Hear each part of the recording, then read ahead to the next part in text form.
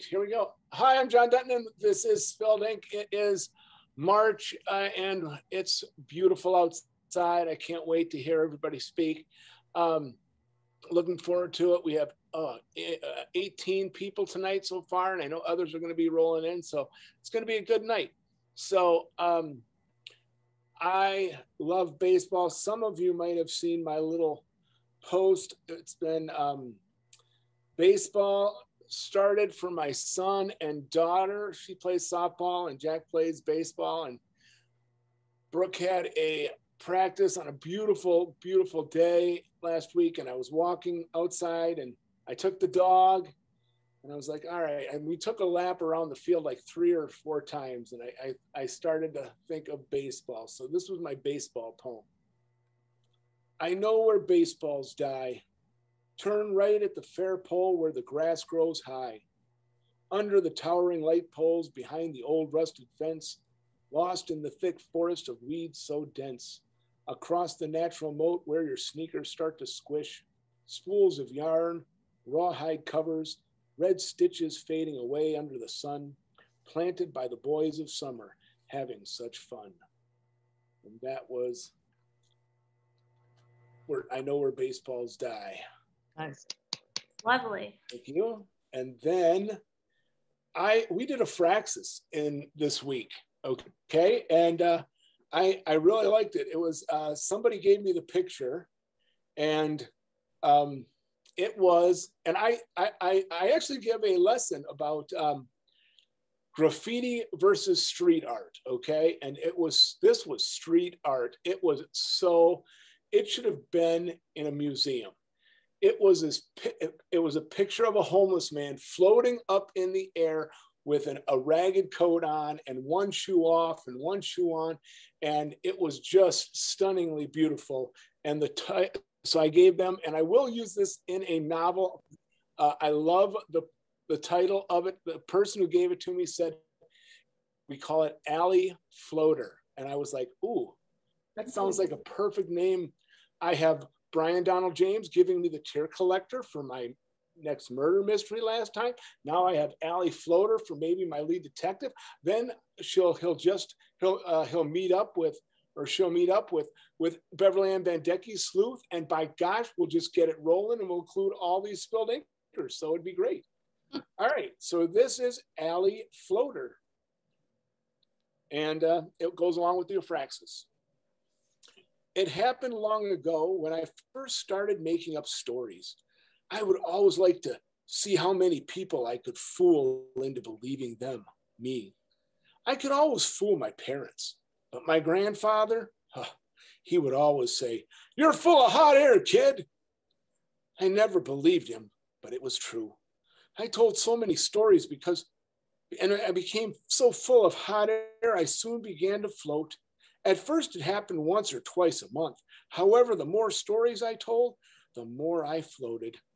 Now I have told so many stories, I float forever. I have not touched the ground in over 10 years. I have even tried telling the truth, but that did not work. I am now stuck. So I want to warn you, don't tell stories. Always tell the truth. Wow. And that's Alley Floater. And those were mine for this month. All right, thank you all. Migration of the Heart. Out of the gray mornings where clouds lie against the water, low bellies of infinite plainness, the dark line of horizon is erased, leaving only forever to hold the clouds of our breath. The mittened palm, swallowed by my big black gloves, trembled against the quiet cold. Child of mine, deep in the wings, these feathers of coruscating color, describing tern, mallard, snow geese, resting on the glass lake, rushing suddenly, tiny gales of energy, becoming part of the sky, turns to me in a moment of wonder. How do they know where they are going if they've never been there before? I wrap my arms across my chest. He leans back against the envelope of flesh, holding me to the earth, the same way you know which colors are hot and which ones are cool. The same way your laughter makes the color of my love a rainbow. Now, the next one is First Dandelion Afternoon. If I can get this where I can see it, yeah. We were on the hillside of our romance, caught in the straw-chewing philosophies that drew deep arguments about the shapes formed by clouds. Knew the gods demand the proper interpretations of secrets sent, draped across the landscapes of heavens.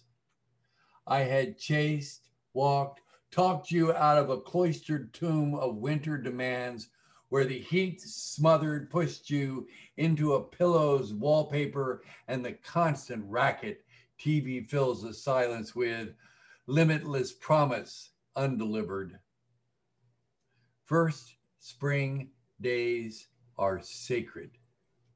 Wishes sent to the clouds by elfin winds, draped on the backs of dandelion ballerinas, become secrets released on the cusp, a warm day's passion freed, in the flutter of flight, quail flushed. We fell on our backs after rock dancing across stream, dividing the valley, masters of the world, a quilt spread before us.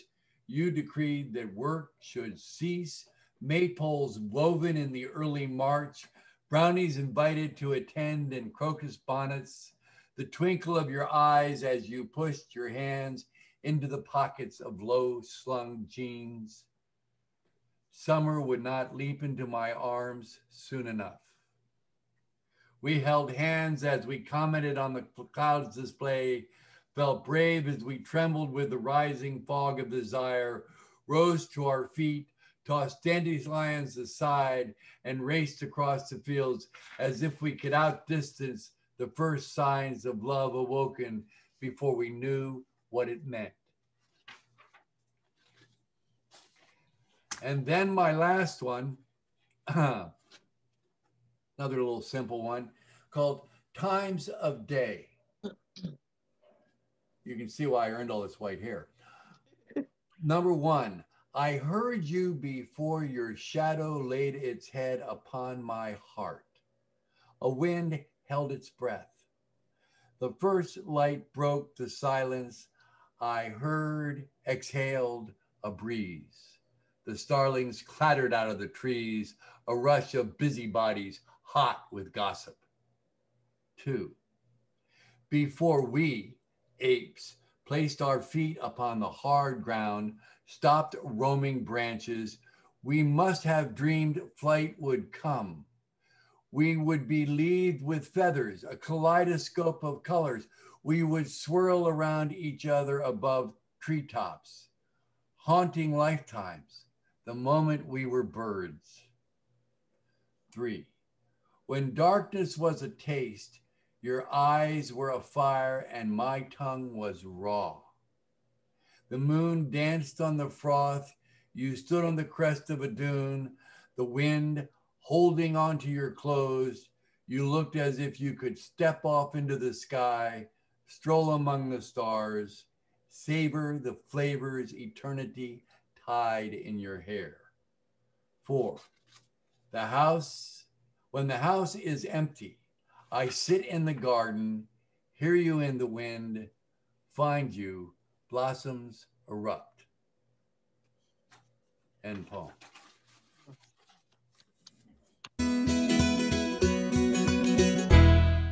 I'm back, and I got 3 new poems. I hope you guys love it.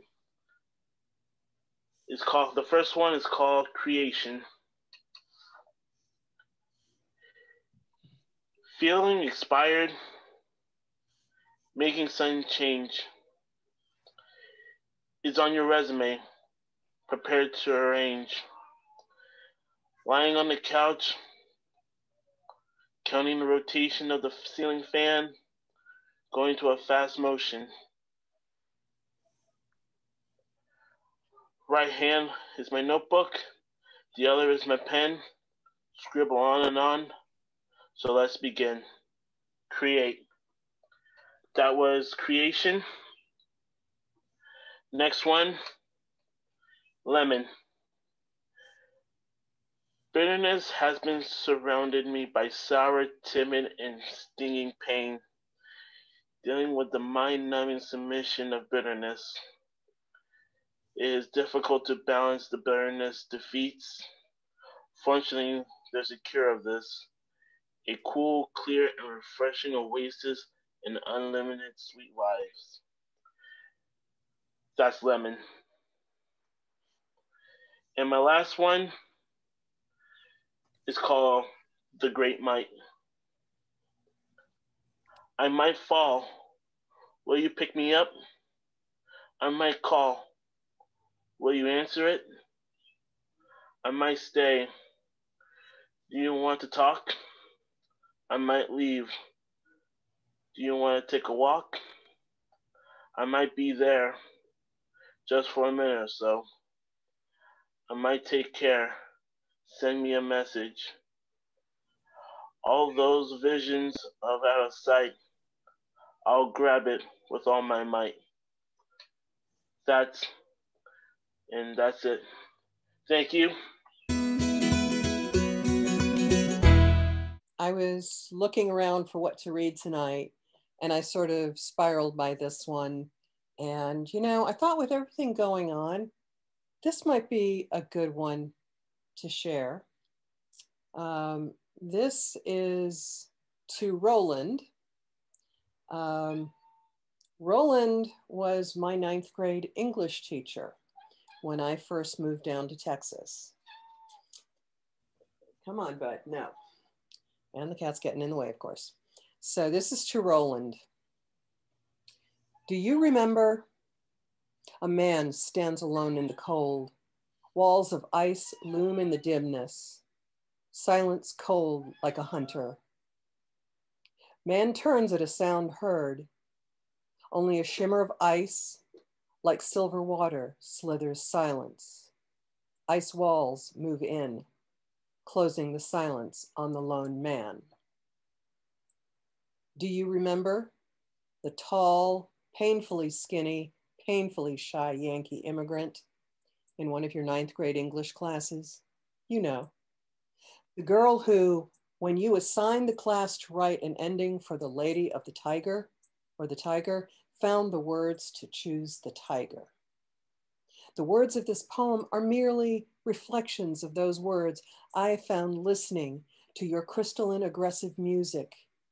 After the first tentative, lone man, a shimmer of ice, silver water slithers silence, I found a language that feeds me, hurts me, kills me, lives me, heals me, saves me. Truly, I've been speechless only in saying thank you.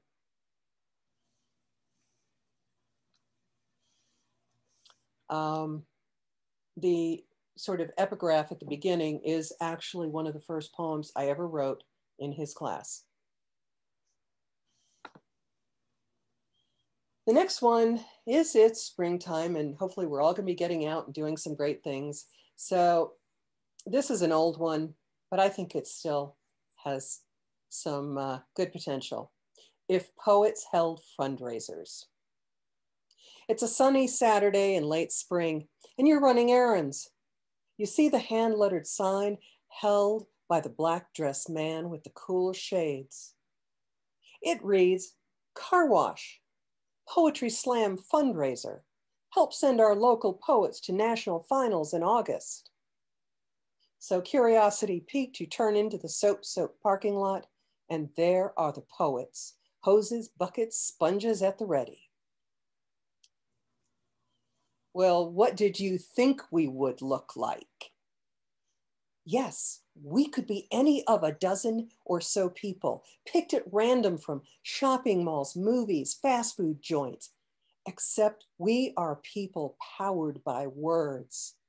And this car wash is an experience, in quotes, where cars are stylistically soaked with sonnets and sestinas and rinsed with rhyme, rubbed down with iambic pentameter. Your car gets a final polish of free verse with a touch of haiku. And you make your contribution to the cause. and you're thinking, will it sing in Chicago? You're ushered back onto the road to the beat of bebop jazz poetry, and there is no doubt in your mind, poetry is alive. And you wonder if, but the words slip away for lack of a pencil.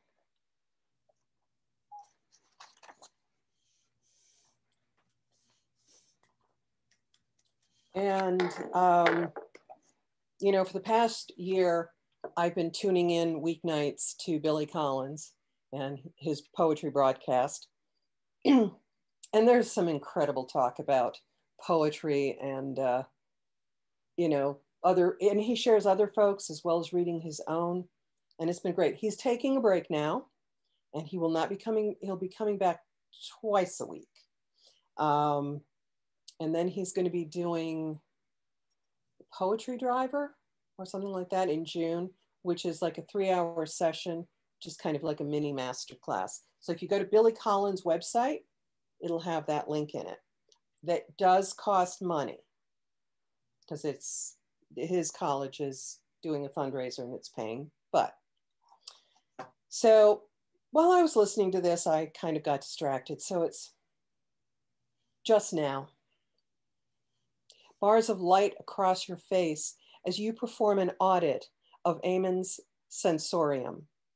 Until I am distracted by my tuxedo-wearing cat, attempting to unplug lamps with burned out bulbs that allow the book mask of mystic hideaways to fade to monochrome in the shadow of the sideboard that doesn't care whether the poem focuses on the duck or the rabbit. That's it.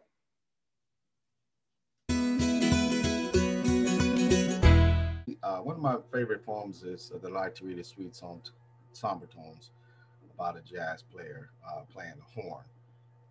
But also during that time when I was a teenager, I had all these jazz players come visiting me in my dreams and things of this nature. And one night I stumbled across one. He was a guitar player, so I'll share this one piece this evening. It's called Willie T and the Young Tender. I first want to say, I love you too, sweet thing. And 'cause I cares for you, I need to explain something to you. See now, this thing called loving, well, it's got degrees and levels to it. Let me explain about a woman I've loved before, a good woman. Love her since she was in pigtails and barrettes till she grown. See, we's friends, right? We's lovers. I wake up in the morning to work in the fields while she take care of other folks' kids for a bit of money. I gives her all my earnings. We try to make a happy home. But I ain't really happy because the Lord give me a gift to sing and rhyme. You know how Willie do. And if you're blessed with this here type of talent, well, you ain't complete unless you're performing. And I ain't mean to hurt her, but I turns cold if she starts crying for no reason at night because she knew she weren't enough. And when she got tired of the heartache I give her, she up and left me and got a city slicker. But I ain't blame her, because ain't no gal need to be treated that way. I mean, we's friends, we's lovers, right? Okay, now. So Willie just sat down with that hurt, wrote that there tune called I Loves a Woman, better than any of that tired old songs I was singing on the chicken circuit before. And you know the rest, all the fame Willie T can handle. Still an old man likes the sweetness and smile of a young tender. And you like the wisdom and charm that Willie provide. See, I ain't no young huckabuck ask you whose is it, because I already know. I make loves beyond the flesh, a late night melody of sounds beyond me plucking these here strings. And you knew it the first time you saw me at my show. I makes your body call for me. I know you heard it, because you're lying here right now beside me. Mm-hmm. But darling, nah, Willie can't be your man. Have you chasing ghosts of my past loves when you ain't even lived yet? Nah. Let me be that lovely poem that slips from your mind from time to time. Let me be that sweet piece of penny candy that fades. I do love you, young tender. gal, you put the wink in my eye, but I ain't gonna steal your life. No, sugar. Now go over there, fetch me my guitar. Let me play you a song. Let me sing of affection. Let me make a memory of love to hold close to your heart. And you go on and live your life. That is, until Willie come back in town. Thank you.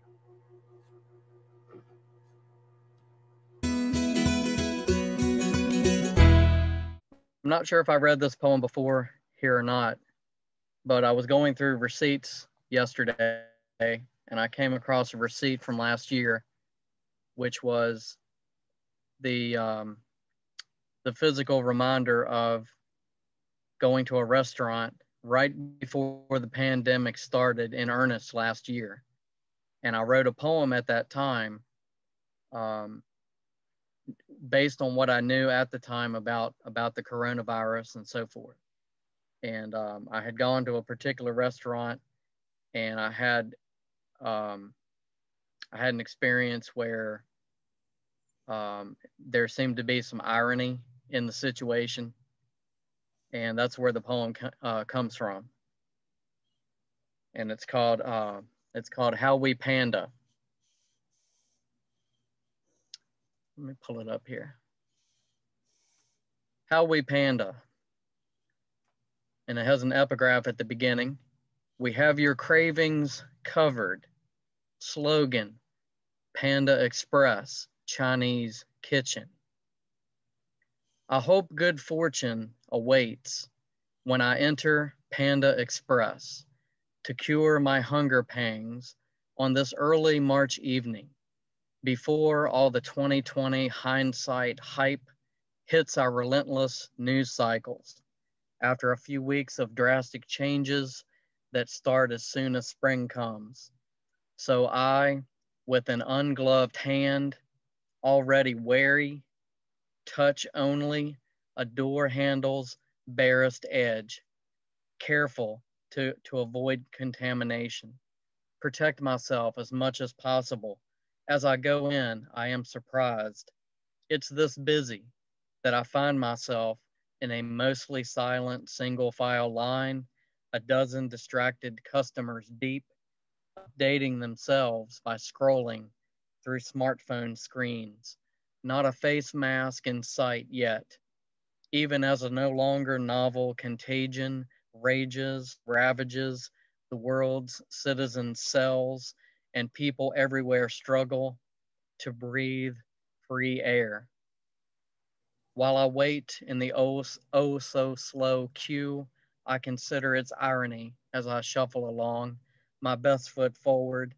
Another dozen victims fall in behind me, doubtless salivating as I am from the succulent scent surrounding us, as a familiar fragrant flavor infects our noses. I recall reports say a few droplets is all it takes to transmit. We pass away time, as does the company's repeating video commercial I noticed playing within flat lines of a monitor mounted in plain view on the opposite great wall, promoting the restaurant, explaining how to order, how to panda. But what used to be an age-old asset, an exotic enticement to attract more business, a once unique selling point, appears to have developed into a recent liability. All of our entrees recipes originate from provinces in mainland China.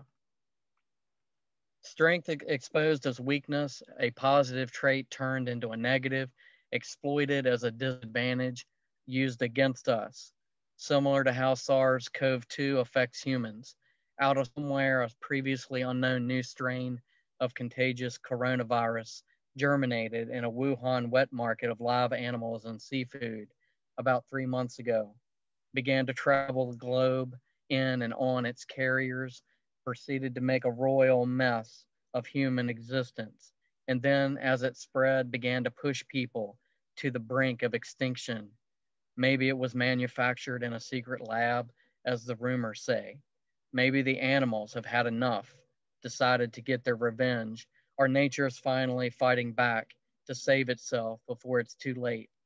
Either way, we know now what it feels like to be seriously threatened, an endangered species with little control over its continued survival, at the mercy of an apathetic killer who does not discriminate. Today's news details startling statistics, shocking totals that will seem mild in comparison as they increase daily. More than 102,000 cases planet-wide. The coronavirus-caused disease, COVID-19's death toll is over 3,400 people, already more fatalities than 9/11's attacks. It has grown into a full-blown pandemic, crowning the world with communicable misery and mass hysteria, not just the flu. But despite these alarming numbers, we can't take it seriously. It seems we create memes, tell jokes, nervously laugh it off instead, yet make no effort to break out of our selfish, self-destructive habits. Because here is where and how we panda in America amid panic. As gluttonous we gaze with want at glistening cuts of meat, mounds of gleaming noodles, fried rice, and mixed veggies. Their wax-seared sheen glares back behind glass shields while we retreat out of range of sneezes and fear, or give the side eye to anyone in the room who coughs or wheezes a little funny. We may be worried, yet we can't wait to eat it. Still stubborn, not concerned enough to not scarf down this scrumptious American Chinese food. Although the juxtaposition may be hard to swallow, it feels strange or wrong somehow to consume it now, given the alleged origin of this pervasive modern plague. Later, full of it, I'll throw out an empty container, its clamshell lid closed on a styrofoam coffin, and ponder my fellow patrons' fates, curious about whether those last meals they ate were anywhere as close to being as delicious and satisfying a guilty pleasure as mine was. So tasty, but I wonder if they have any leftovers to savor. Will they ever be able to finish them? I know I may never know. As the pandemonium grows, I hope good fortune awaits.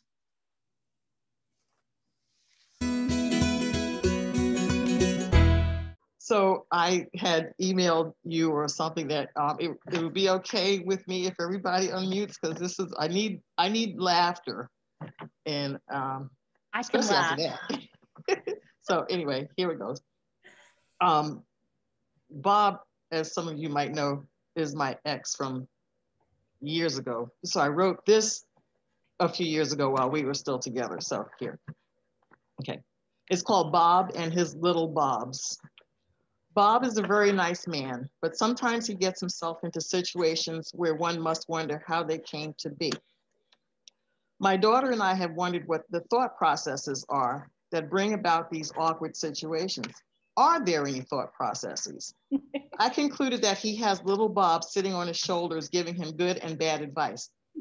I have further analyzed the problem and have determined exactly what happens in the mind of Bob. One sometimes sees on TV or in comics, perched on our hero's shoulder, an angel and devil, or a good and bad version of himself. The same two always appear. Well, Bob's world works a bit differently. There are many little Bobs. The little Bobs all live in the same space inside his head, but they're divided into two camps, the good Bobs and the bad Bobs. The good Bobs, sometimes called the GBs, try to save him from embarrassment, ridicule, or physical harm.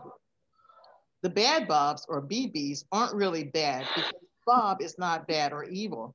They just try to make him do dumb things. Each little Bob has a cape and scanty outfit, much like a regular superhero. However, each has a different letter on his chest, which indicates his specific role. The GBs and BBs get along okay, except when they sense that Bob could use a little, pardon the pun, help thinking things through. They spring into action, one side to save him from himself, the other to wreak a bit of havoc and give people ammunition for some time to come. They don't just chaotically appear on his shoulder, though. They abide by certain rules. As they sense Bob considering an interesting object or idea, members of each camp hold a meeting to discuss the impending situation, decide who best to represent their side in the matter, and send him down to their side of Bob's shoulders. Only 2 at a time, 1 from each camp, can arrive at any one time, and they must get there simultaneously. To accomplish this, they meet at a transporter between the camps and beam down together. Of course, as this is a human mind in action, the timing of all this is incredibly fast, and who speaks first depends on how Bob has approached the situation. If a bystander happens to notice Bob, he would witness a potential disaster. Let's look at some examples of little Bobs at work. Bag of chips. The chips were all gone, and there was nothing left but crumbs in the bottom of the bag.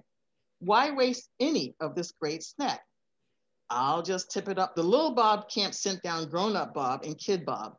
Grown-up. You'll get crumbs all over your face, and you might sneeze and make it worse. You probably won't even get all the crumbs off your face. So you go around for the rest of the day, and nobody will tell you about the crumbs stuck in your eyebrows. Don't you wonder if you can get every last little crumb out of that bag? He got all the crumbs out all right, but some didn't make it into his mouth. Your time, my time. There was a time when few people had cell phones and digital clocks, so we relied on landlines, AKA home phones, and actual clocks with hands at the bedside and on our kitchen walls and stoves. One weekend, the 4 of us were going camping, and we always took my pickup and Bob's car. I had packed the truck, but Bob and Trina, who were about 15 miles away, were running late, so I decided to call. Bob was still in bed when his phone rang. First ring. Bob opening one eye. Crap, that must be Gail. The little Bob scrambled down before the second ring. Responsible Bob. Don't answer that yet. Maybe Gail will say something dumb first. Second ring. Irresponsible Bob. You're barely awake, so just go with the first thing that comes out. I'm sure it will also be dumb. Gail, irritating. Where are you? Responsible Bob. I was right. Bob, I'm here. What time is it up there? Irresponsible Bob. We were both right. Attack of the reindeers. It was near Christmas, and we liked to shop at out-of-area stores. We were all in a Dollar General type store that was crowded with customers and Christmas gifts and decorations. It was hard to maneuver our shopping carts amongst the people and wares. At one point, Bob abandoned his cart after being attracted by a display of delicately balanced, unboxed reindeers. Don't do it, Bob, AKA DDI, and yes, do it, Bob, YDI, rushed to their positions on Bob's shoulders. DDI. I don't know how they expect a customer to get one of these things off the display. The hoofs and horns are all tangled together, and it's precarious and maybe dangerous if it collapses onto you. YDI. You've never played Jenga, but I know you can successfully keep the tower from collapsing if you remove the right block. Of course, this is very different, but the principle is the same. Let's see, DDI. No, Bob said he barely touched the display. We and a bunch of other folks witnessed him frantically fighting off the reindeers as they collapsed onto him. Carnival frog game. We ran across a carnival game where you had to launch a rubber frog onto a floating lily pad. When we stopped to try it, the little Bobs went to work. Stay Real Bob's mission was to save our hero from himself. Show him how smart you are, Bob's, AKA Delusional Bob or D-Bob. Mission was to urge him on. D-Bob. This is another chance to show them how smart you are, even though you're not as smart as you think. But they don't know that, do they? You can wow them by explaining your analysis of how this will be accomplished. Like, if you hit the frog just so, the XY axis on the space-time continuum will cause the frog to travel at such an angle and velocity that it will land on your intended lily pad. Gail will be so proud of you, and you'll win her prize. Stay real. You haven't learned that you don't know everything, and they'll know you don't know what you're talking about. You've never even played the game, so don't listen to D-Bob. Unfortunately for Bob, D-Bob won that round. He launched the frog about 5 inches when he needed about 5 feet. Obviously, he didn't earn a prize, but for years thereafter, whenever we played carnival games, he earned our satirical imitations of his ridiculous theory. The bucket. We were all in a Dollar General store, and Bob was waiting for us outside when a stack of metal buckets caught his attention. He started to wonder about the capacity of one of those buckets. 1 cubic foot, perhaps? The little Bob sprang into action. Professor Bob came down from the BBs and Reality Bob from the GBs. Professor, I bet I can prove the size of that bucket is 1 cubic foot. They don't call it that for nothing. My foot is probably just under that and should slip in and out. Then I can tell everybody the capacity of these buckets and they'll see how smart I am. Yeah. You gotta get your foot stuck in that bucket and everyone will see you. When we came out, we found him frantically trying to free his foot before anyone saw him. Thereafter, one of his many nicknames was Bucket Man. Okay, that's it.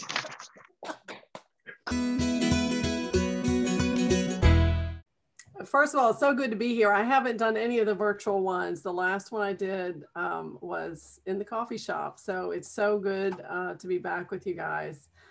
And I'm going to read just a very short blog post from my website. My website is something that I finally accomplished during this pandemic. It took forever. So I have a series of blogs about mainly about the writing life. And so everything that I post has something to do with sort of what it means to write.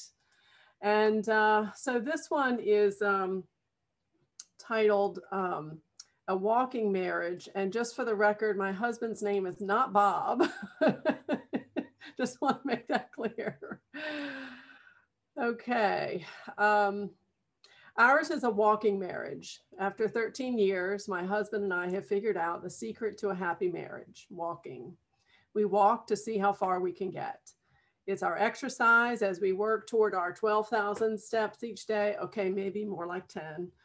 It's our financial planning and our meal planning time. It's our time for political discussions. And given our political polarity, it gives me an out as I can just walk or stomp away when his comments become too partisan. We have fought on our walks, and we have also made up on our walks. And finally, it's our method of coping with the isolation of the pandemic. On these walks, we've confessed our weaknesses and bolstered each other up against them. We've bemoaned our aches and pains and encouraged each other past them. We've discussed the sad state of our sidewalks and the rude or distracted drivers that pass us by. We've remarked on the wide blue sky and the scant acorns waiting for us to walk directly beneath before dropping. These walks are as essential to my writing life as it is to our marriage. We sometimes reach a comfortable silence. It's my thinking time when I am solving character issues or plot points or working on the questions of life. Why are we here? Does God love us? Why do people have to suffer? Once when I imagined my husband pondering the same, I asked him, what was he thinking? His response was much less existential. He said, I was just wondering what the $6 million man would be worth in today's dollars. I laughed for a couple of blocks. There's another couple we often see on our walks. We've named them Harold and Marge. My husband gets a kick out of the fact that Marge is always out walking Harold. She's done it again, left poor Harold in the dust, he'll say. And then we worry whenever we see Harold walking alone. When I asked my husband to dream with me a bit about what life might still have in store for us, he'll describe how he would love to drive his truck in the wrong direction down Church Street in Manassas at 3 a.m. on any given Saturday, just to see how far he can get. I didn't say my husband was sane, and he might have some bobs on his shoulder. On the weekends, we extend our walks and find our way into Old Town, where we admire the architecture and debate landscaping decisions or choose which house we'd snatch up should it ever come on the market. We stop for coffee or for trinkets or conversation or just to support the local shops. Ours is a walking marriage. This is our time together. It's our thing. As we amble on, we are silently aware of how grateful we are for each other, our blessings, our laughs, our annoyances, our quirks, our ability to just walk together, and the privilege of sharing this life together, just to see how far we can get. Thanks. So I'll be reading a poem called Timeout that I wrote in 1989. This was way, way before COVID, so I think you'll be able to see the contrast. As we scampered to and fro, trying to keep pace with a busy world, many things go unattended, things that really matter most. No time to stop and pray a bit, or to pause and reflect within. No time for family and friends to gather and just to savor being together. Before too long though, time will pass and we'll be astounded by our loss. Because try as we might, we can never recover. The past is past, gone forever.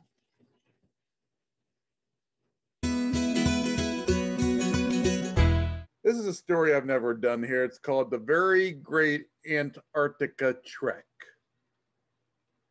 The place was Antarctica. George Shearhar and Greg Gallman were about to embark on a great journey.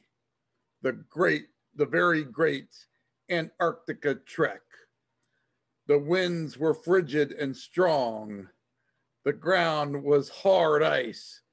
No matter the conditions, they were determined to go on this trek. They were at the starting point. Crowds of people were gathered around cheering them on. George and Greg were bundled up from head to toe. They put on their backpacks full of gear and food. Then the time came. It was the time to begin the very great Antarctica trek. The crowd cheered as they took their first steps, but then everything was silent. Everyone was in great awe. They were astonished at what they were seeing. George and Greg, who were determined not to stop on this great trek until they reached the very end and came to a stop. They watched as a 5'4" woman wearing a colorful dress, walking barefoot, walked up to them. Excuse me, George was completely confused at what he was seeing. Do you realize it's frigid out here? You can freeze to death. Relax, said the woman. I'm only here to wish you a happy Palm Sunday. Oh, said George. Happy Palm Sunday to you. Have a nice trek, she shivered. I must go get warm now. She ran away to get warm. George and Greg continued on their trek, and they did complete it. And that is the very great Antarctica trek. And now, of course, some of you may have already figured out, this is Palm Sunday weekend. And this piece is titled Happy Palm Sunday. Chef Francois Paris baked hamburger buns in the shape of palm trees. On that day, we celebrated Happy Palm Bun Day. Harry Luck needed to get 5,000 palm trees planted in order to get paid. After a long period of time, he got the job done. On that day, we celebrated Happy Palm Dun Day. One day at a tropical beach, everyone was bored. Bibbo the clown was brought in to make everything fun. On that day, we celebrated Happy Palm Fun Day. Billy Botts got a new gun for his birthday. On that day, we celebrated Happy Palm Gun Day. Wilbur bought his wife, Yvette, their own private tropical island. And on that day, they celebrated Happy Palm Hun Day. The local Catholic Church treated all the nuns with a trip to a tropical island. And on that day, they celebrated Happy Palm Nunday. Brian Cox was rewarded for telling a joke of the year, and they celebrated Happy Palm Pun Day. Dan Jackets ran 25 miles in 25 seconds in Palm Springs, California, and they celebrated Happy Palm Run Day. After a 300 million game losing streak, the Galveston Palmies finally won a game against the Provo Storks. They celebrated Happy Palm One Day. And now that you all are here, I am going to celebrate Thomas Burson, Robbie Krieger, Kim B. Miller, Beverly Ann, Lesley Tyson, John Dutton, Jim, Gail Williams, Denise, Sandy, Brian Donnell James, Andrew, Michael, Paulette, Kimberly Ray, Alice, Morgan, Megan, Lucy, and Brittany. And we celebrate you on Happy Palm Sunday. And that is it.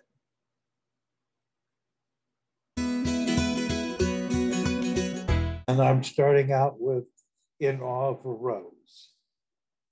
A rose was floating above me one morning when I awoke. The idea of a floating rose did not concern me. The why did not consume me. Instead, I regarded its beauty with the whole of my being. As it absorbed energy from my emotion, it grew. Time went away. Soon it was all I was aware of. I reached out and pulled back a petal, which was now 3 times my size. I slipped in behind it. Then I peeled back another petal and another until I was lost inside the rose. The scent was deafening. I discarded my nightwear, and so the satin velvet petals could caress my body. I closed my eyes and ran sensually through the flower. The bees brought me honey. The dew brought me water. I bathed in the rain. I can't remember having lived anywhere else. So that's An Awe of a Rose. Also, okay, this is the one I just wrote actually while we were sitting here. It's called Ghost Kitties. Our cat died last week. When I get in bed, I feel her behind me. I see her out of the corner of my eye from time to time. Yesterday, we got a new cat. When I let her out of the carrier, she rushed upstairs and hid. Food disappears. We catch a glimpse of her as she checks us out before running to hide again. Now we are haunted by 2 ghost cats. And I haven't done this one in a long time, so from Honolulu to Daytona Beach, they're throwing the clothes as far as they will reach. All across the world, even their underwear, because everybody's partying bare. Party naked. Stay at home and just be bored. Party naked. Give it up and climb on board. Party naked. Stripping down his own reward is the only fun we can still afford. Party naked. Party naked. Party naked. Do. Lynn and Mike kicked off their boot and danced around the house in their birthday suits. Sarah Martin hid behind a TV guide, but she laughed as she watched Rawhide. Our history teacher, Miss Cindy McCall, spun on her back in the all in all. When our honored mayor decided to strip, he displayed his great statesmanship. Party naked. Now's the time you can only win. Party naked. Run around in your best skin, party naked. Before you know it, you wear a grin. All this fun ought to be a sin. party naked, party naked, party naked. Do, do, do, do, do, do, do. One of the neighbors called the police to complain. He claimed that all of us had gone insane. Turns out the local tailor had made the report how he's traveled to nude resorts. Reverend Jim came by to pay a call. 5 minutes later, he was on a roll. Elsie Smith, oldest woman in town, stripped out of her nightgown. Party naked, take off your clothes, your style and flair. Party naked, without a stitch, without a care. Party naked, makes you feel like a millionaire. Even your private parts need some air. Party naked, party naked, party naked. Do, do, do, do, do, do, do. Fireman Fred took off his clothes. Then a little bit later, he showed off his hose. Chief Detective Jimmy, who was mean and tough, smiled as he stripped to the buff.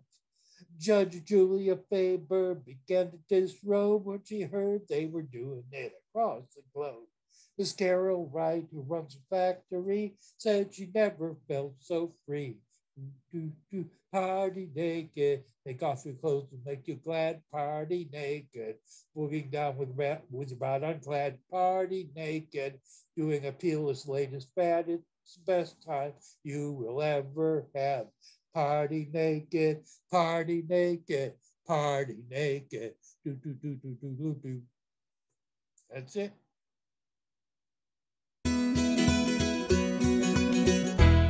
Hey everybody, I'm Robbie Krieger. That's my real name. I have two other like stage names, Rise, like Sunrise, and Jack Patch, which is like my Western poetic name.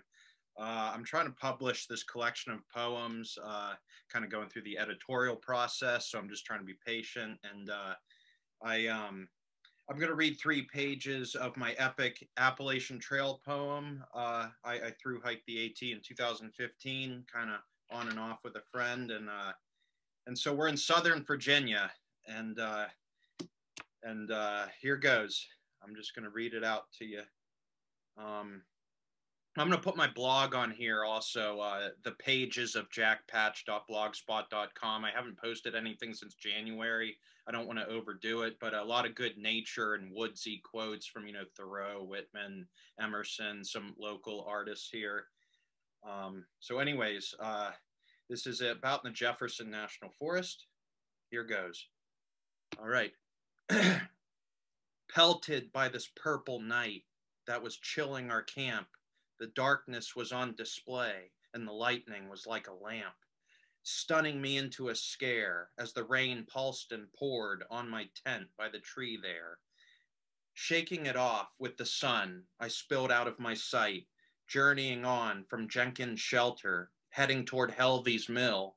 I didn't break for bland, rewind to that road, no need to hold out my hand.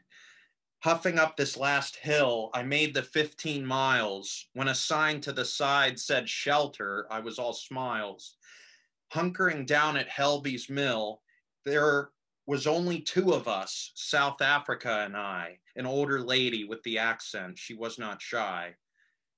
This footpath has some fame, going around the globe.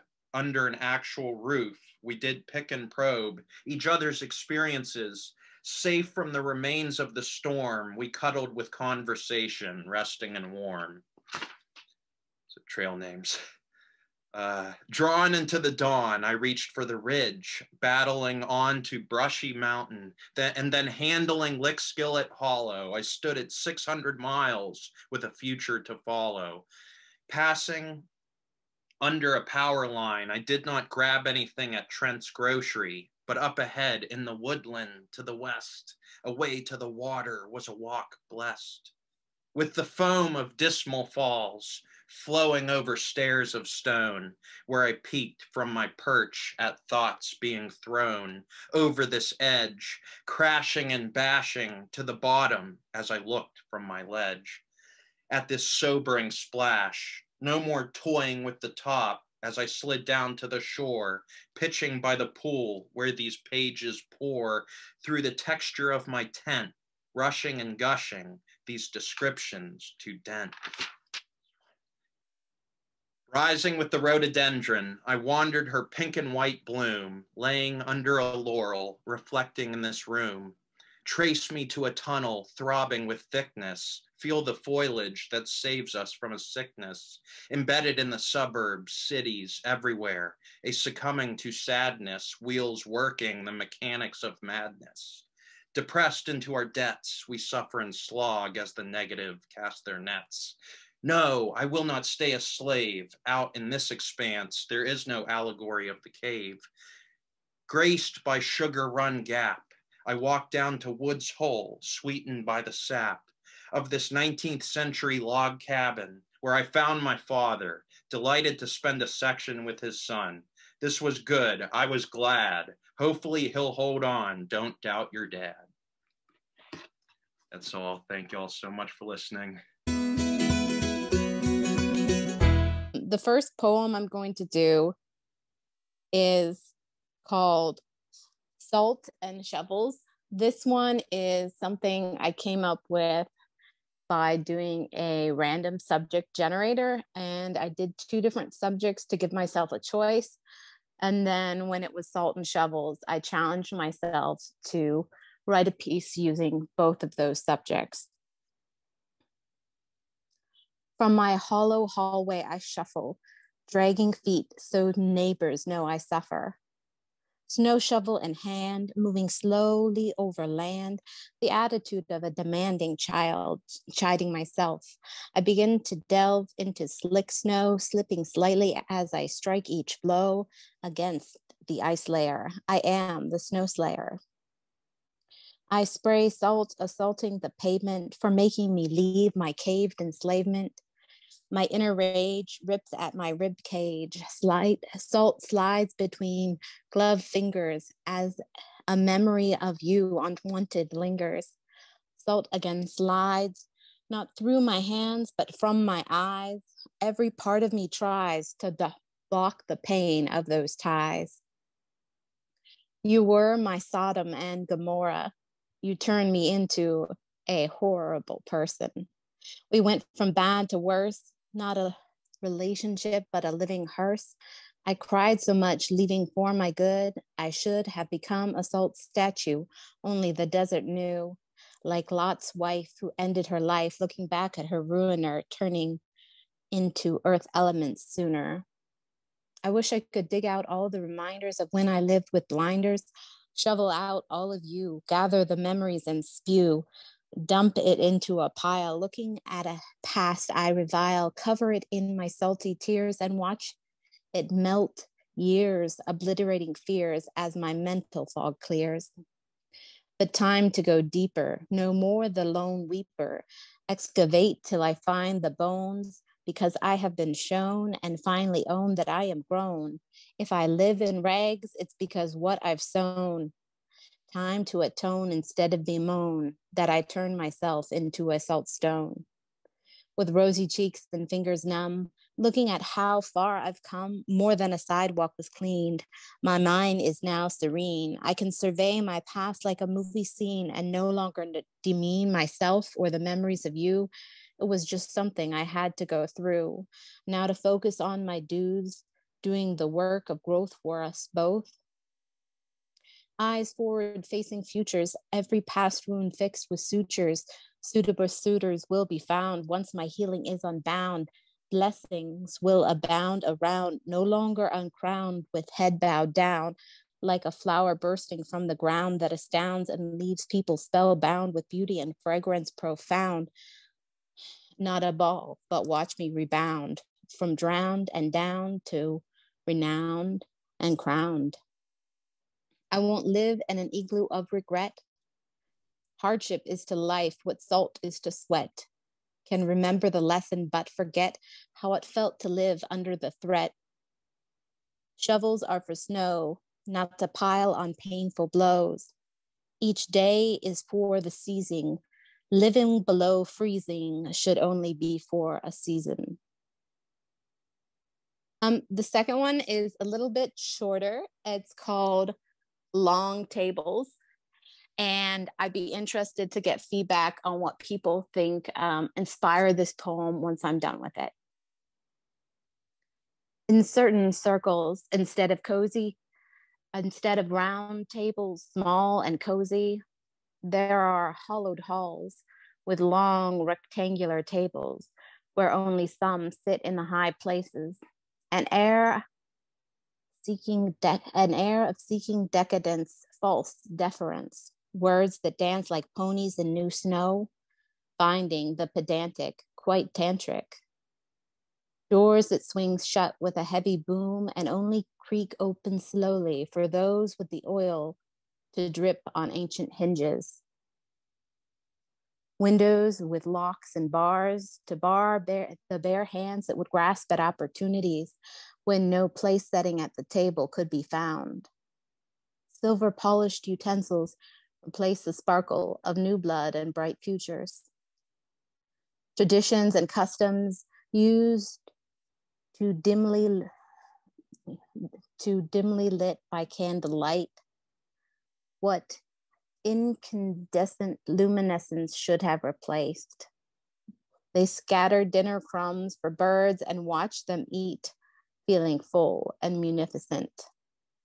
Magnanimous in their animus, seated in paltry thrones, speaking of duty and loyalty, while traitors to every servant not so servile.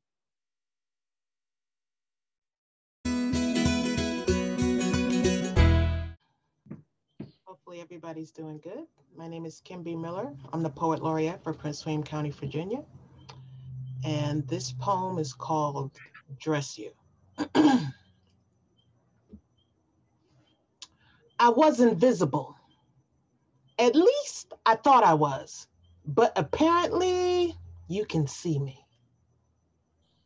I'm like a convenience store. You must have driven past me, but you didn't stop because I'm not convenient. I searched for you. So much so I learned to play hide and seek with my depression. There are no hiding spaces left. So I sit with my sadness. I wonder about you, a potential relationship. I was desperate to find you, but you play hide and seek better than me. Eventually, I stopped playing life and started living one. Now here you come.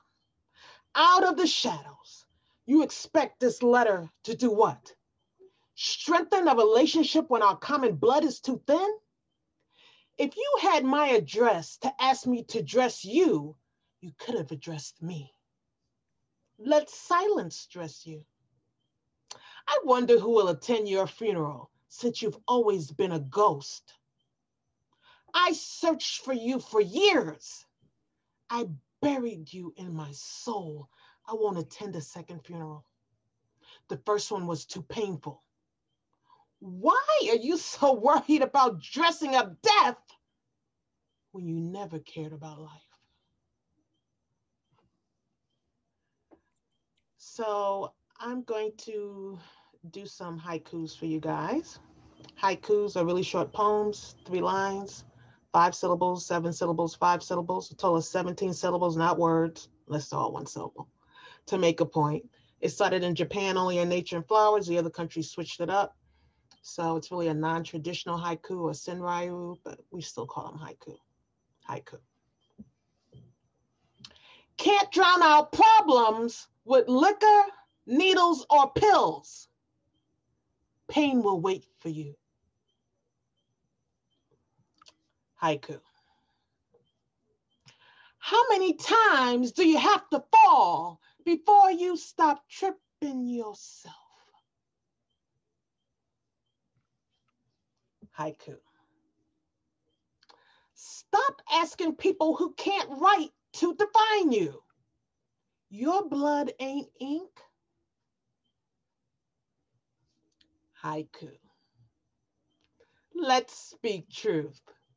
Some of you were a virus before Corona came out.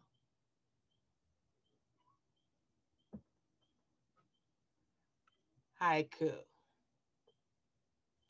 If you won't think outside of your box, you're living in a coffin. Haiku. Even Jesus was betrayed by one of his boys. So who's your Judas? Haiku. Please understand, only God can take your pen. Now go pick it back up. Haiku. Strangers support you quicker than your own. Sixth sense. I see fake people. Haiku. Aretha taught soul lessons, but some of you did not report to class.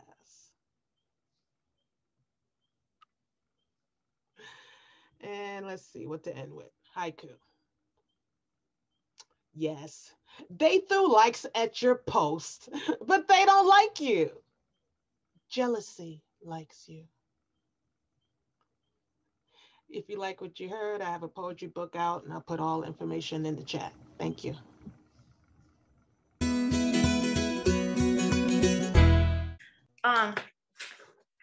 Okay. One poem is called I Found a Box. Let's see if you can figure out whom I'm speaking about. Today, I found a box of letters. They smell like you.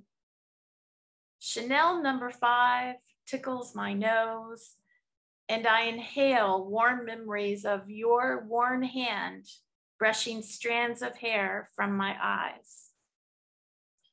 Today, I found a box of letters. They look like you, curving loops of grand O's and C's, holding hands like friends, leading to long tails of small Y's and G's. And I see you, guiding my long hand, showing me that the pen is mightier than the sword. Today, I found a box of letters. They feel like you. The pads of my fingers rest where your fingerprints surely linger, on determined linen stock and sheets of stationery, the color of daffodils and gray doves, feather to the touch. And I feel the back and forth breeze of the rocking chair where I'm cozy in the nest of your lap, wrapped in your wings. Today, I found a box of letters.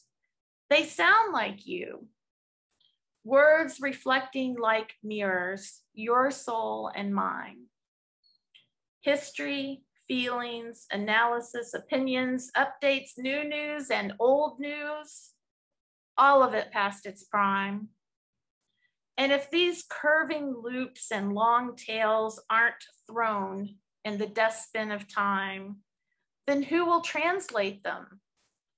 To know your smell, your look, your feel, your sound. And what will survive but your thoughts, out of context, a ticking, unfamiliar clock. Today, I found a box. The end.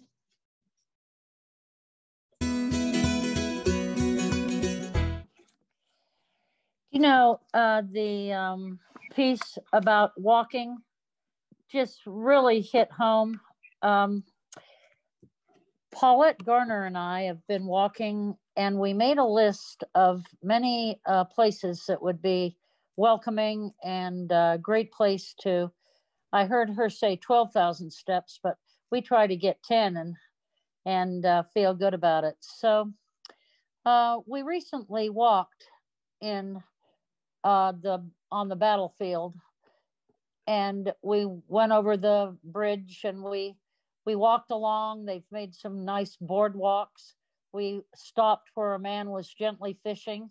But one of the most wonderful parts of the battlefield is because it has lots of good signage telling about the battles. And we're moving into the month where the Civil War ended. And so I decided to write this poem. Manassas, July 1861. In the summer of 1861, Wilmer McLean and his family lived in Manassas, Virginia. His house was on the outskirts of the battlefield. After this battle, McLean began selling sugar to the Confederate Army, but soon moved to Appomattox Courthouse, trying to avoid the fighting and Union occupation. This courthouse was still in Virginia, the center of the Confederates. And interestingly enough, they used his house to end the war. And he was often heard to say afterwards, "The war began in my front yard and ended in my front parlor." April 9th, 1865. In just over 1 week before the final Battle of Appomattox, Lee lost more than half his army. Deciding to prevent more destruction to the south, and knowing that the Confederates were stretched too thinly to break through the Union lines, General Lee met with Lieutenant General Ulysses S. Grant, the leader of the Army of Northern Virginia, at Wilmer McLean's house in Appomattox. At 1:30 p.m., planning to surrender, Lee: "We fought the good fight. My soldiers were brave. The South we all loved and were trying to save is gone now. Yes, it's in a state of total ruin because of the rights we were tragically pursuing. Grant and his army now watch as we go down in defeat. Please help us go safely as we retreat, for I cannot back down from my duty and will stand like the legendary Jackson's Wall. I did my best answering this war's angry call." Grant, watching Lee leave: "Well, that went pretty well, I have to say. And after looking forward to this incredible day, it's time to begin repairing our land and treat our weary and wounded men. Not really a time to celebrate, rather to bring back to the Union every state. I'm glad I agreed to parole Lee's men. Not taking prisoners is a way to begin the repairing of unity, so needed, it's clear, and live to see equality the coming years."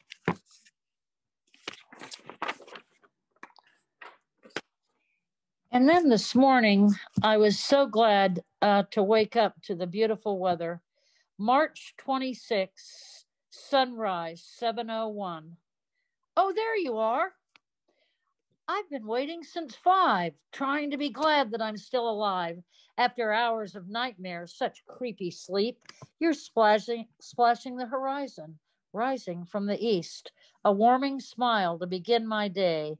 Blessed and cohet, shining rays. Warm days are trying to be here. Doppler radar says they're pretty near. But you brought spring to me today. It's a lovely and a poignant way, a steady breeze, no clouds at all. Keep it up, Orb. Please do not stall. We need you. Brighten our coming days. Bless us, heal us with your pleasing rays. Those are my poems tonight. John? Okay, I read about a month ago, chapter 1 from my detective police procedure novel, In Pursuit, which I published under the pen name of Brett Alexander, and I've been asked to read the next chapter. So this chapter isn't as exciting. It's a lot of context setting, as the first chapter was just sort of introducing the dead body. Okay, here, and it's about 10 pages, but I'm only going to read the first few, so I won't take up too much time. We'll continue another time. Okay, chapter 2. By the time Sebastian Quintain had arrived, the car with the dead body was roped off as a crime scene. Homicide was Detective Quintain's bailiwick. It was his responsibility to find out how the woman had died and if anything untoward was involved. Just because the interior of the vehicle was splattered with blood didn't mean there was necessarily any mischief afoot. Sebastian Quintain was not your typical local gumshoe. As a matter of fact, there was nothing typical or gumshoe about him. For one thing, as a supervisory detective in the homicide division of the city police, he was much too high-ranking to ever be tagged as a gumshoe. For another, he was elegant, pure and simple, not a typical epithet for a cop. As the beneficiary of a modest trust fund from his maternal grandmother, Sebastian could indulge his taste for such things as classically designed, custom-made suits. Add to the elegance of his 6'1" appearance, a self-assured air which some mistook for conceit, and a disarming grace in his manner, you could easily understand how he reeked of an aura that caused many a woman to literally swoon on first encounters. He often thought his investment in custom-made suits was well worth the expense because they helped him disarm, figuratively speaking, or sometimes literally speaking, female antagonists at least. And while he could not disarm male antagonists just with his appearance, his general confidence and social polish often left them startled long enough to cough up the truth before they could gather their own wits about them. And while his height was significant, it isn't what made him stand out in his job. He was a bloody genius when it came to solving homicides. You would think that his success would generate resentment or jealousy or even hostility from the other detectives in the division. But his easygoing and unassuming disposition and his almost self-deprecating demeanor made him demur any notoriety from his successes. He was always giving the credit to those who really do the hard work. For him, it was enough to solve the puzzle and prevent people who did dastardly deeds from getting to enjoy any benefits derived from their criminal behavior. Put more simply, getting the bastards who did this was what he cared about most. And every success filled his cup of satisfaction to overflowing. Sebastian lived in a 4-story stalwart row house adorned with a granite stone front, having been built in the early 1900s. Though 37 years of age, he was still a bachelor, and that suited him just fine. Needless to say, he was a delectable candy centerpiece among the women of his acquaintance. Deep chestnut hair, wavy but elegantly trimmed, that threatened a bit of unruliness while never carrying through with its threat, framed a squarish but sculpted face. Fine bones was how the matrons in his family described his features. Women in general, however, simply sighed, their faces filled with a dreamy look that hinted their knees were likely to fold like jelly if he ever glanced their way for more than 3 seconds, with or without a smile.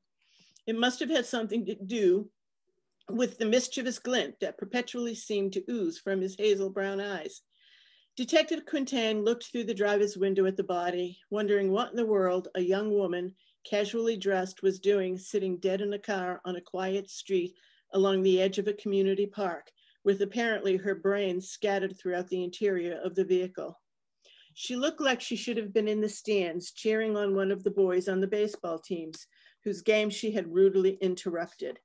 Her head, or what was left of it, that is, was leaning back against the seat while her body leaned towards the passenger seat beside her. She looked to be in her 20s, probably early 20s rather than later. "What have we got, Ava?" Sebastian asked his medical examiner, who was on the passenger side of the car, holding a wallet in her hand. "Katie Malinowski, 22, she read. Then lifting her head to look at Sebastian, she added, "Gunshot to the head from under the chin, through and through, out through the roof of the car. And Quinn, she's military." "Military?" "Mm-hmm. She's assigned to the 22nd Reserve Unit at Bakersfield." Sebastian turned to his colleague, Detective Anthony Crenshaw, who was busy marking possible items of evidence around the crime scene. "Tony, we better notify the base commander as a courtesy. Tell him we're happy to cooperate with whatever their investigators need to do for their own purposes." "Will do. But remember, it's our jurisdiction," Sebastian emphasized. While he respected those who served in the military and their jurisdiction over matters military, he was not about to relinquish his responsibility to his own civilian community. The death was located in a city neighborhood, not on the military base, and that meant extensive exploring of civilian areas. "Sure thing, Q. I've got a couple of uniforms canvassing the neighbors now, in case anyone saw or heard anything," Tony informed him. "Thanks, Tony." And turning back to the medical examiner, Sebastian asked, "Are you thinking suicide, Ava?" "Well, That's certainly the first impression, isn't it? But why would such a sweet-looking young thing want to end her own life, a life that was obviously all too short? Having been a medical examiner for nearly 20 years, Ava had seen most of the horrors that death had to offer, but not everything made sense. That's the key question, isn't it, Ava? Sebastian observed ruefully. What is, she asked. Why would she want to end her own life, or did someone else want to end it for her? If he investigated 1 million suicides, Detective Quintain would never become so jaded to death that he could understand why anyone would want to end their own lives. He understood despair, he understood devastation, he understood unbearable pain, both physical and emotional, and he understood how someone could reach a point in their life where all hope might have disappeared. Most of these tribulations he had experienced himself at one time or another, despite his even-tempered, dapper demeanor. But for him, the depths of despair meant when you found yourself up against the wall, you had to look your demons boldly in the face and decide how you would send them on their way, rather than decide to deprive yourself of the only life you would ever have. And I'll stop there and pick up the rest of the chapter next time.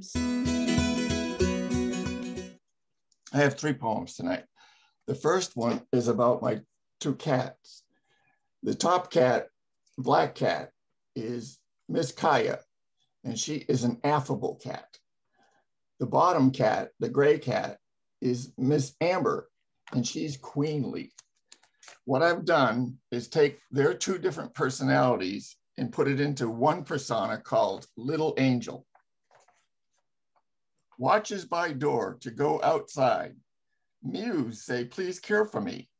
Lounges on deck, ears spread out wide. Purrs say, I'm welcome here.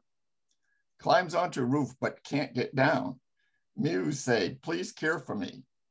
Goes for a walk, tail raised up high. Purrs say, I'm welcomed here. Catches critters, brings them inside.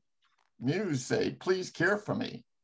Flops on backside with outstretched paws.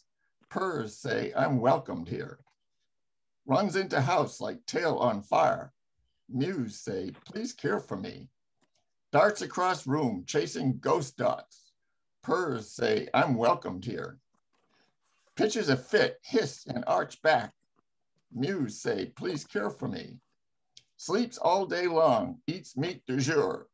Purrs say, I'm welcomed here. Mews and purrs say, please play with me. Purrs and mews say, I'm staying here. Likes to wrestle with shoelaces. Purrs say, I'm welcome here. Jumps into lap to get petted. Mews say, please care for me. Grooms body parts, licks all over. Purrs say, I'm welcomed here. Creates fur balls, expelled later. Mews say, please care for me. Looks out window, bright sentinel.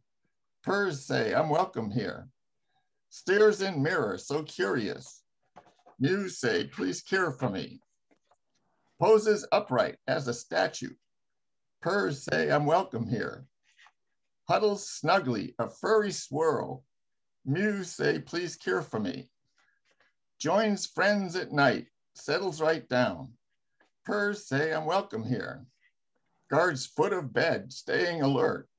Mews say, please care for me. Purrs and mews say, I'm nesting here. Mews and purrs say, please caress me.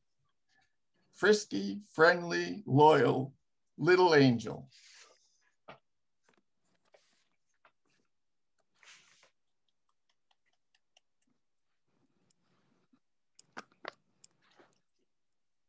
Okay? Okay. The next 2 poems are about heaven. The first poem is one I wrote a few years ago, thinking what kind of baggage will we take to heaven when we go there. It's called Child of God. I am a child of God. I am passing in time, a child come from another, of God, a combined plan. Nature invites us to sift our brains. Sometimes I wonder, when I detect in my mind Why is faring physical and temporal? How will we be in heaven as on earth? Lifetime urges us to track our genes. Sometimes I wonder, when I reflect on my kin, why is bearing traceable and passable? How might we batch in heaven as on earth? Behind the problem today, my keys. Binding rouses us to nest our hearts. Sometimes I wonder, when I connect for my God, why is caring dutiful and delightful? How can we tend in heaven as on earth? I am a child of God. I am passing in time, a child come from another, of God, a combined plan. The last poem is also about heaven. I wrote this a few weeks ago when I was thinking about that saying from Genesis, you are dust and into dust you shall go. So I thought maybe our souls, when they go into heaven, become dust particles. So here it is, called Thereabouts. Heaven as a cloud containing remnants of life, as dust particles. Oh, by the way, this is a haiku collection. Each one of these segments is a haiku poem. Heaven as a cloud containing remnants of life as dust particles. Love sparks through the cloud. All nations, creeds, and races, all ages and sex. God as abundance, spreading perpetuation for respiration. Angels as crystals, providing inspiration for awesome thinking. Jesus as fisher, casting determination for reparation. Saints as signals, comprising attestation for winsome linking. Spirit as lighthouse, posing manifestation for navigation. Heaven is aloft, the place with a state of mind. Accommodation. Sizing afterlife, prized by so-on relations. Consolidation.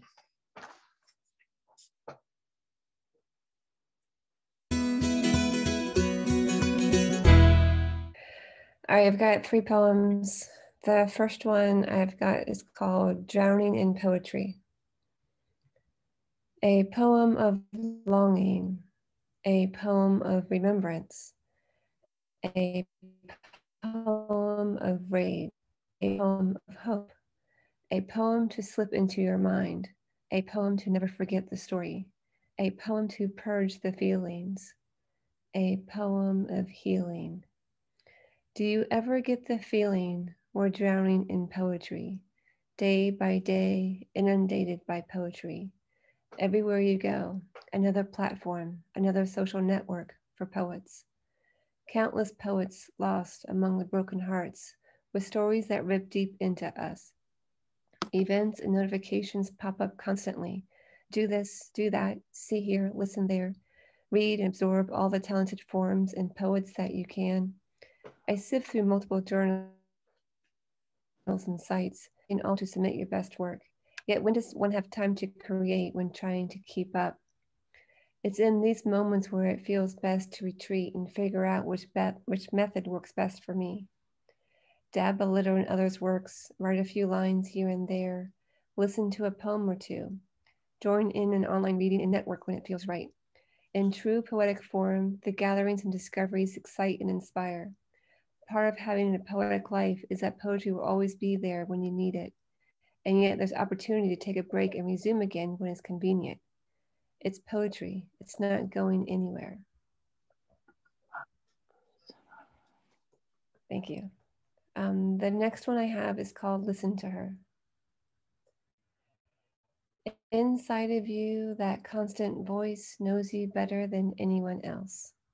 She's been there when no one else was. She knows she'll never steer you wrong. She'll direct you forward and retract you from uncomfortable situations, no matter if they say otherwise. Listen to her. Friends know a side of you, your lover knows another, but she knows all of you, all of your inner workings, shaping your heart and points of view. Listen to her. When the night is still, when you're in the midst of looking across the room, but you're 3,000 miles away, Listen to her. She's there to keep you grounded yet dreaming, enjoying yet wishing that soon all will be right. Thank you. And the last one is a new one called The Other Morning. Lying in bed after a night's sleep, I peek at the clock to confirm the hour before the sun comes up. It's too early to stir the house awake, too early to reach for the phone for those good morning kisses. It's the only thing I want to wake up to, seeing you across from me, telling me you love me. Forcing myself back to sleep, I float in and out of a dream, eager to get too deep. It's one of those days, like every other one, where you are so far away and I need your face in front of me. I need your kisses all over me. I need your smile, your body wrapped around me. Yet here we are, with one more night ending, to one more morning and another light. And that's it. Thank you. It's called Dead Poetry Venue. Wander off the trail. Bring out the barrels. Break open the veins of poetry. Tap the essence of Dionysus. Here at the darkling moon, they gathered in small groups. I, the guest poet, was told I could not yet read. Come back. Only the dead read here. But stay for the night. Shakespeare's reading, said the host. Oh, God, not the sonnets, moaned the audience. We get together here at the darkling moon for a real poet slam. First up, head to head, Emily Jane Bronte against Emily Dickinson. A poetry storm is slamming, but the sheer volume of Emily D. overwhelms Bronte. Then come the sonneteers. I watch as Shakespeare, considered to be too egotistical by his peers, faces off against Plutarch and Dante. Poe and Blake do a team slam, slicing the chill air with words colder than the room. To lighten up the room, E.E. Cummings, Mother Goose, and Ogden Nash follow with a montage of mirth. Last up, Walt Whitman and Robert Browning bring the poets to their feet. But my, oh my, the time penalties they accrue. At the venue's funeral bier, peeking through the curtains of the two worlds, ready to slam with the group, but not just yet. There is no easy path to the slam contest, targeting an audience, live or dead, to dance with the ghosts of poets, down for the final count. Who will read my poetry? Will I read here at the darkling moon? And poets like Egyptians, alive after death only as long as their name and my poetry is read. Thank you.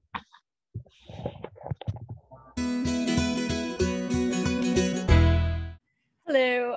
So I don't have anything new, but I remembered that I entered a poetry thing when I was like 12, and I have a copy of a poem I wrote a long time ago.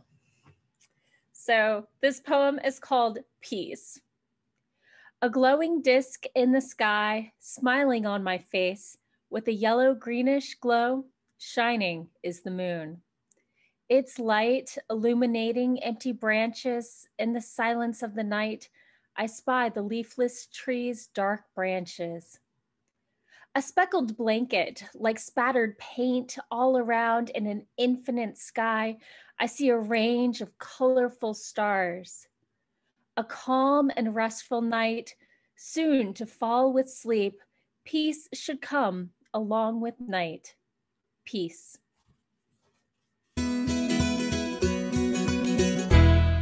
Okay. I must apologize. I don't think my poetry is up to the level of most of you. I think I write good children's stories, maybe better, but I want to keep trying. The first poem is called Nature Talks. Meandering outdoors on a splendid spring day, I realized just how much nature has to say.